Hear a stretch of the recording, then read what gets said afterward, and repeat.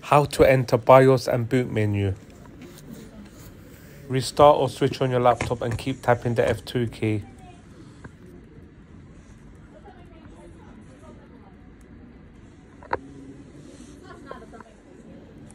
This is the keyboard key.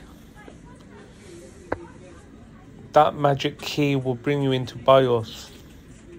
I will show you the system settings to choose from.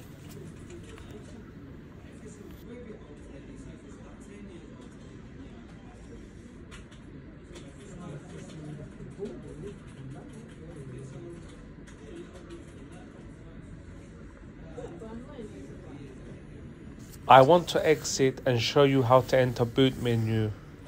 So when your laptop restarts, keep tapping the F12 key.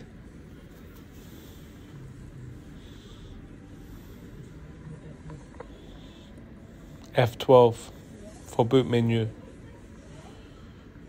So this is how it looks like. This is the interface. Your primary drive will be Windows, normally on the C drive. Anything below will be any bootable device attached to USB or internal. Select it, press enter, and it will boot.